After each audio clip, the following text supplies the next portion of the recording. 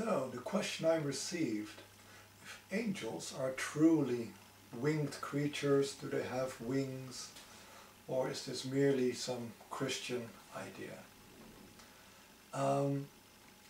Well, it's a little bit of both. Because if we look at the early Christian descriptions of angels, they're not described as winged creatures. They're described as being composed of wheels or weird geometrical shapes, quite unintelligible beings. And this whole idea of winged angels came about much later, and it was really propagated by Renaissance art. So the whole idea of the winged angel is not also an original idea within Christianity. It is a later development within the Christian tradition.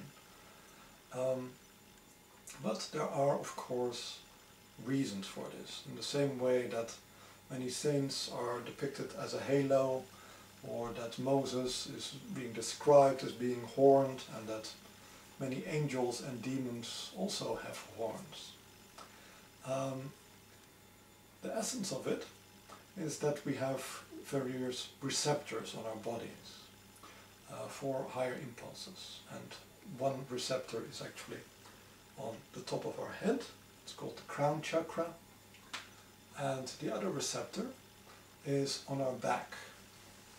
So it is in this area, halfway between the back of the heart chakra and the throat chakra. So it is located between the shoulder blades. And this is called the delta chakra, because it is shaped as a triangle, upwards pointing triangle. And through these two chakras, we can connect our incarnated consciousness with higher vibrations, higher energies. And as you can imagine, that when this top chakra is very active and people are sensitive to energies, they will see that there is something there. They will feel there is something there of a higher energy. And variously this has been depicted as either as horns, because you do get, of course, the contrast, because the chakra itself is cone-shaped, and it is most visible close to the head. So if you and you perceive things by contrast, so this is where it seems the brightest. So if you would look at my head, I would have like two horns here, made of either light or dark energies, depending on what energies I'm connecting to. So these, in a way, form the horns, which are often described in biblical text for both angels and demons. Later, people started to describe it as a halo, because indeed, if you start looking at it instead of just front on and seeing it like a structure like this, but you start to feel it around, then it can be felt like a band of energy, a band of light which is around the head. And yeah, so basically a very active, a very powerful, strong seventh chakra can be perceived as a halo if you look at it more three-dimensionally than rather head-on. So this is where that comes from, basically from sensitive people, sensitive artists, putting their impressions to paper. As to the wings, well, they started with the association, of course, that high is better, low is worse, underworld is a terrible place, it's where the hell is, the abyss is, and there's darkness, and the heavens, where there's the sun and the moon and other sources of light. These are the better places. And the higher you go, the better it is. So many monasteries were also built on high mountains, many hermits sought these high places. And of course the birds have already in classical times been seen as messengers from the gods, showing the favor of the gods through their flights. And by interpreting the flight of birds, people could tell the will of the gods. So the birds themselves and other winged creatures were very much associated with higher knowledge, with heavenly knowledge.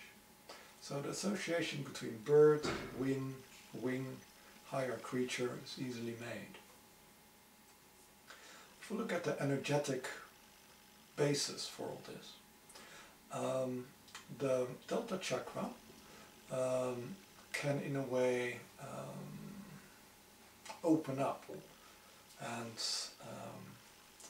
have indeed structures which are outside of the body, and they are of course in the same place as in a sculpture the wings would be. So there is an energetical structure on my back which is connected to this delta chakra, and these energetical structure or wings, they help to attune to specific energies. So the delta chakra can accept many different types of energy, but through these antennae or wings or sails we can catch energies from a certain vibration, and so these wings, they help the person to navigate within the cosmos to different levels of consciousness, different levels of energy, different levels of awareness. Humans are not the only creatures who have such structures, of course. Animals have them too. And the idea of classification by looking at how many wings an angelic being has and relating that to how high in order they are, this is actually a quite accurate system. Because we have, in a way, three different realms within the consciousness. So you have the world of form, where everything is only one thing at a time. So I'm a human being, I have only one body, I'm only male. So it is all very singular and very confined to a relatively rigid shape, a very relatively rigid consciousness. That I'm human prevents me from being anything else at the same time. So this is very much the lowest realm, so you could say also the place where the lowest wings, just one pair of wings, will help me to attune to all the different layers of the form cosmos. So I can work with the collective consciousness of humanity or of the planet, but no more than that. This is my upper limit. But if I would have a second set of wings, the second set of wings would be more ethereal, more high in energy, more gauzy, you could say. The second set could attune me to the formless cosmos. So the formless cosmos is where all the sources of energy exist. So all the planets, all the stars, they are sources of energies, and these energies coalesce into a certain specific shape. So all the astrological influences exist there. But also your soul, the essence of your being, exists on this level. It is not bound to one specific form. The soul can have many different lives or forms at the same time even, or in different places, different times. So this is already a much higher realm.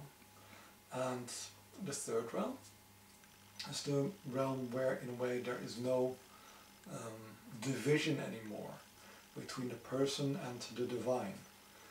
The person is always aware of the divine, is almost a part of the divine. It is no longer so separated, so individualized as it is if it is only a soul which is in its fallen state.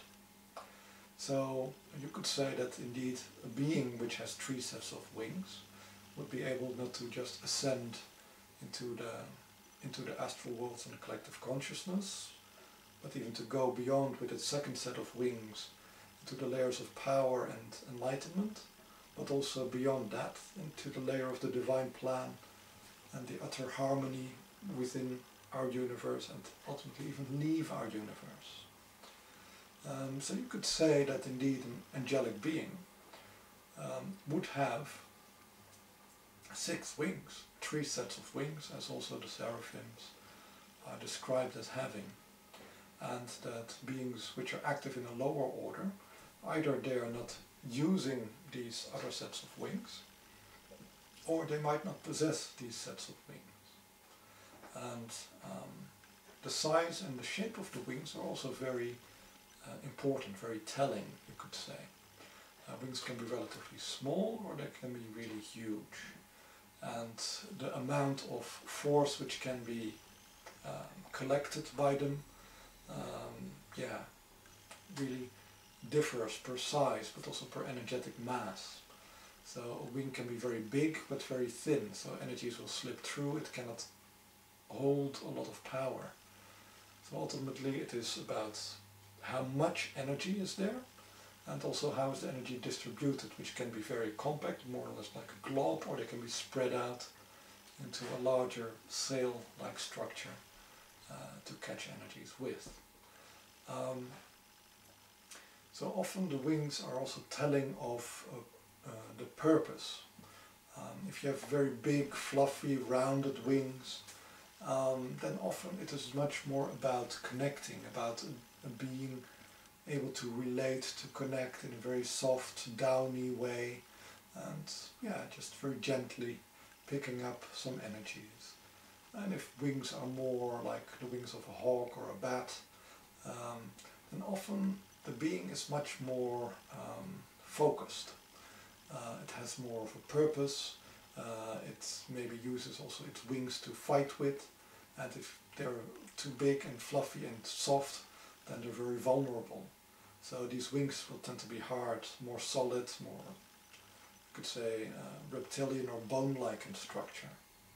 And I think it's also therefore that often demonic beings are described as having more bat-like wings, while angels are described as having more dove-like wings.